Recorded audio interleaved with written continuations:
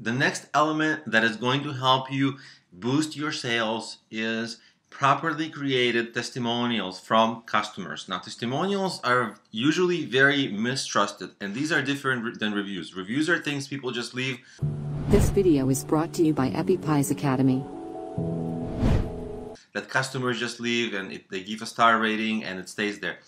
The testimonials are things that you legitimately and ethically elicit from your customers, and they look like this on your website perhaps.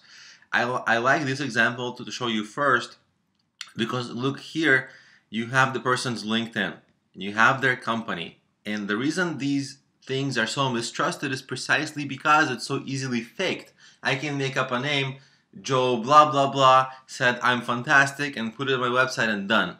And that's highly mistrusted because who is this Joe blah blah blah? But when you have this, let's say this person Jeff Girardi, and they have a LinkedIn and they're CEO of this company, and I can click here and I can see that they're a legitimate business person, and you see they have 500 connections, they write a professional blurb about themselves that you can read more. So that makes this testimonial quite believable because it's from a legitimate person who's a customer of this company, and you can even research the company and everything about him, and he wrote a very full testimonial. So this is a customer, and he wouldn't write it.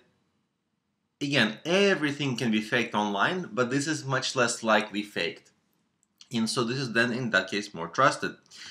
Let me show you. So the takeaway from this thing is that having their LinkedIn profile is very helpful, and having their company is very helpful here, and having the testimonial be a little longer is also very helpful, and being able to then go on their profile and browse it is also helpful, and to see that this is a legitimate business person.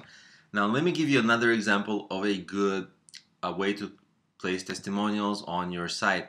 And again, I'm going to use this Accelerants company. For them, they have a lot of testimonials, and that's what I like about them. Look how many. This is the testimonial section of their page, and look, 1, 2, 3, like almost 10, maybe 10. And here again, you know, it's what they didn't get right is like it's hard to click on this person, it's hard to know who they are.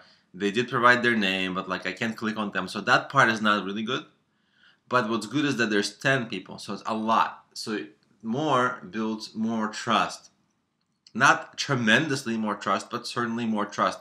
So if you can combine the best of both worlds by having a lot of testimonials like these, then that would be good. And so here, you see, there's a lot of testimonials, but because there's so many testimonials, this particular company had to make a whole page for testimonials. And here, the way these guys did it in a scrolling fashion, that allows them to put it on their home page where more people would see it. So if you can take the best of both worlds and have it scroll, and have the LinkedIn and be able for people to be more easily more easily verify these people, that's the best of both worlds. Now let me also show you on Amazon. On a lot of e-commerce sites you cannot place testimonials, but there's only reviews. But you can on Amazon. Take a look.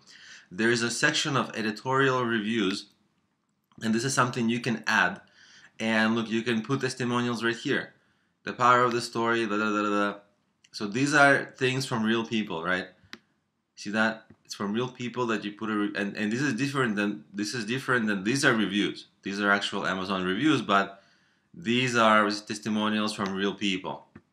How do you add that? If you have an Amazon book, for you should go to Amazon authorcentral.amazon.com, and from this is your, you would log into your account, and there's an area for you to add customer testimonials, and it will improve the conversion rate of your Amazon listing, because guess what? You're you're editing this. It's testimonials from other people, but you're the one editing. So you're never going to put anything bad. You're going to put positive things that reinforce the description and that reinforce the positive reviews that you might have gotten.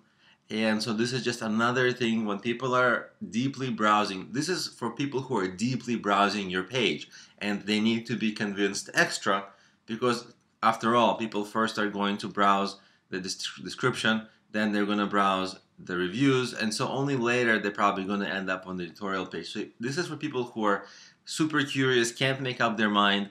This is where you want to close the deal and say, hey, look at what other people are saying, and you can see like a real reader from Amazon, real reader from, so for book reviews, so you can see it's real people.